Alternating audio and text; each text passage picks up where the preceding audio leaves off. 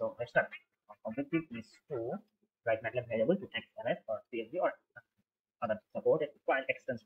So for this, I'm creating a variable like x equal 1 and 100, and as you can see here, R1 by 100 variable x, and like y equals x plus 4.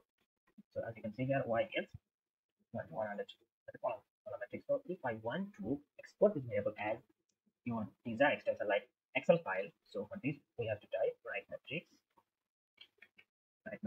and first you have to put your variable name. Suppose my variable is 1 and your file name.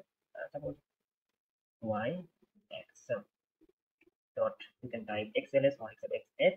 So I'm type xls and use this if I hit enter.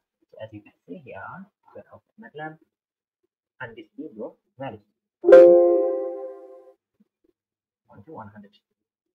Similarly, if you type matrix x dot x variable and your file extension type x now. So I have to give quotation is x now, but I'm giving CSV and hit enter. So you can see here x value 1 to 100. So this was the procedure to write MATLAB variable to your desired extension file. So thanks for watching video. In the next video, I will show how you can export your simulated data to MATLAB, and then I will convert it to a variable and to Excel file. So thanks for watching.